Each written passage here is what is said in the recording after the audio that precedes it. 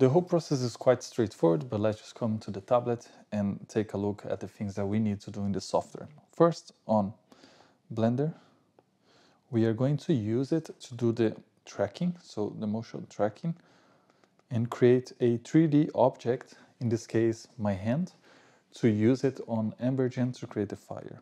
So here on Blender, the output will be a FBX with the animation that we are going to push on EmberGen. And here is EmberGen. Right, and then on EmberGen, we are going to use this object to use as the source of our fire. In this case, we're going to use volume and particles. And then after that, we are going to export. In this case, I'm going to use PNG, but you can use EXR multi-layer like in my previous video. And it's up to you, whatever is easier for you to use on composite. And then we are just going to bring it on After Effects, where we are going to mix and match the source footage and our export from EmberGen. So basically, in this case, I'm just using Blender to create the geometry that we use on EmberGen, and this will help us to create a more realistic fire, more realistic source. I'm just going to use a cube in my example, but if you can actually model, let's say the hand or whatever you're trying to set on fire, it's going to really help you to have a more realistic result. So let's go to the computer.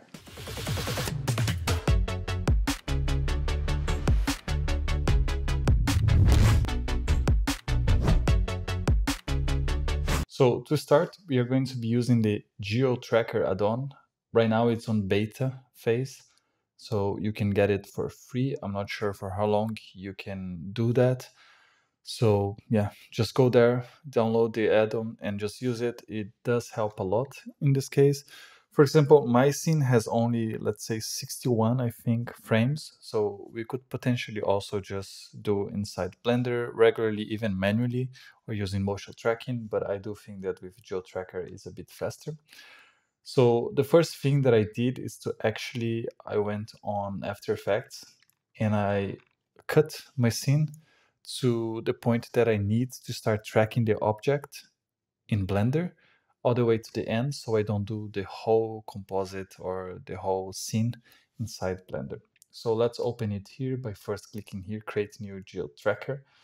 Let's select our clip and we go here where I have my scene. So choose here, load clip. Then I'll also create a cube that I'm going to use as a hand replacement. Of course, here I could use a hand model, but for our purposes, we don't need to do it so specific.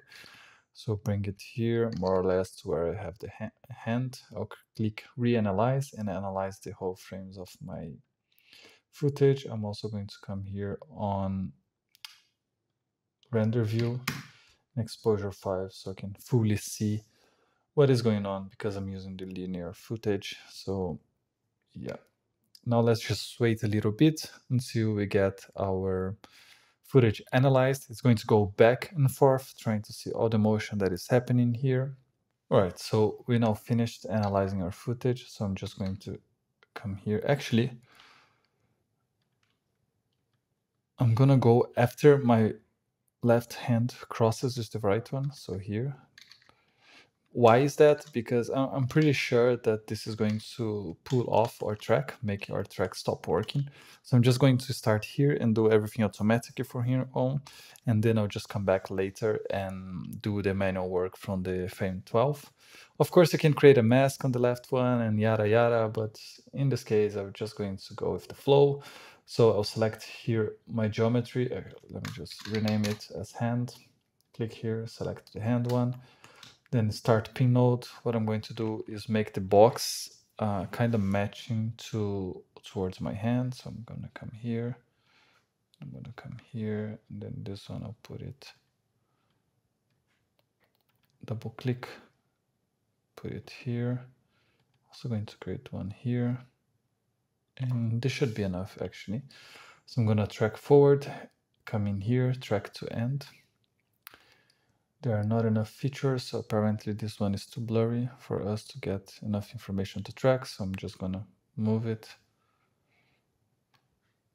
here, and then here like this. Then I'm gonna add an extra one here. Let's see if it works now, but it does look a bit too blurry. Yeah, it's not working, so let's do manually. Let's go here, 14. This is just the gist of it, you know. And I think it's also good that you are seeing that it's just not working from the beginning, because usually whenever I see a tutorial, then I go and try to do it myself, and I'm like, it just doesn't work because the footage is usually optimized for tutorials, which is not what we are doing here.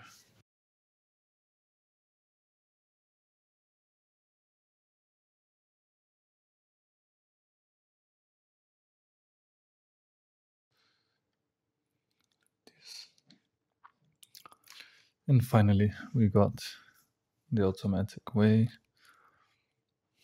All right, so I would potentially have to come here and fix everything before, but I'll do that later. So basically now you just click exit pin node, and then you have the geometry following the movement.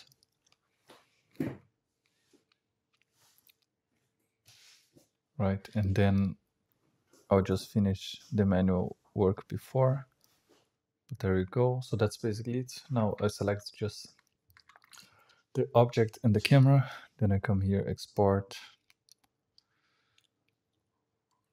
FBX, and then I choose my preset here, EmberGen 2.0, and basically scale 10. Actually, I'm gonna push scale 1 and -Z, Y up, bake animation, and then we export our FBX and open on EmberGen. So that's basically it for Blender. And now let's go to EmberGen.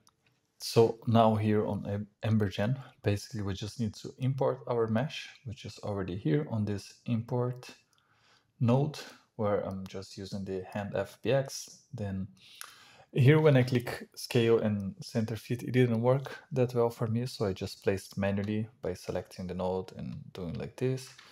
I actually removed the render all, but if you put it here you can see, and then you can fit properly. If you want more information about this, I did create another video that you can find here on the channel that I talk about EmberGen itself. Then I just push the camera here to the render. In this case, I'm just going to have a PNG sequence. My footage I recorded in 60 FPS. So I first did the simulation on EmberGen at also 60 FPS, but when I matched both, it didn't look that great, to be fair. So I decided to push my simulation to 120 here on time control, 120. And then I just doubled the frame rate, and after in the composite it looked way better. So basically here we see the animation. Of course it's taking 2 times longer because of the 120 FPS. But in general, what the simulation consists of? It consists of a particle emitter, a volume. So on the volume is just the geometry. And the main things that we need to look here is just that I have some fuel rate, some smoke rate, then additional pressure rate, and also velocity transfer. I pushed all the way to 500. So whenever I have the simulation running, the fire goes towards the front from the movement of the punch. In this case, I also added this force line to help push even further. Right now it's a bit laggy, but let's just push to around 200 and then 200. It's going to clip a little bit my example, but then whenever you are just, exporting, you just fix it. So you see here, just the volume, that's what I get. And if we just look at the particles basically really fast particles, meaning that they die after less than a second. And then we have some smoke, and then some fuel on top, so we smoke, and then also some fuel, and then some flames, velocity. Just played around a little bit with the options that we have. Then you see here how the particle looks. It's just to give a bit more detail to my simulation. I rarely play around with the settings here, because you can basically find most of the things also here on the emitter or by using this force line. So I do prefer to just play around with this, but I'm not that advanced in EmberGen, so don't take my word for this. So the combination of both, let's just quickly see them, and you see here combined together. So on the volume processing here, I just added a post modulation sharpen, 200 for the flames and -50 for the temperature. Just because when you have the temperature super high, kind of obscure the smoke and the rest. Yeah, so -50. And then I just exported, like I said, in PNG, and you have your final sequence. And that's basically it for EmberGen. So now let's quickly go to After Effects. This is definitely not the best composite ever created, but you can get a gist of it. Basically, I have the footage that I told you on Blender that I cut. So the beginning and the end of it. Then I have the full thing here on the bottom. And then here also on top, what I did, I have one layer that is basically just me here. So let me actually solo this. With mask prompt, it's supposed to just be me. You see here. Actually, I'm going to push it a little bit like this. And this is basically giving a bit more exposure to me to make me a bit brighter because of the fire that is on top. And then we have here also on the right, I'm adding a bit of exposure here and then also here. Basically, this is just to give a bit of glow for the footage. So see here, there's opacity starting and ending. So when the fire is coming out, is also making the whole thing a bit brighter.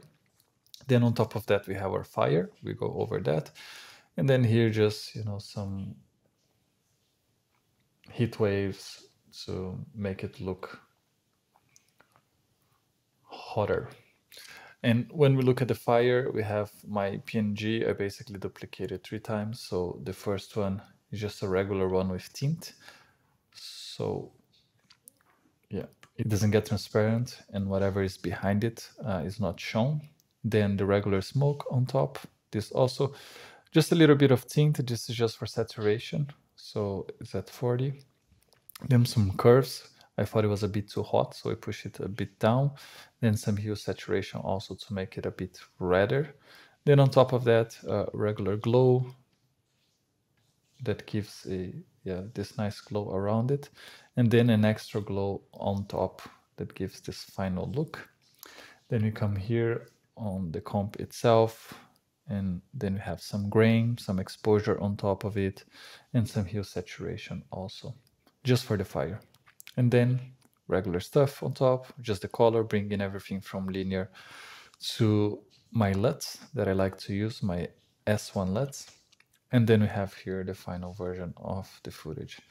And that's basically it. So I hope you learned something from it. And if you do create something inspired by this tutorial, please put it down below in the comments and I'll take a look and give my feedback. So I'll see you in the next one.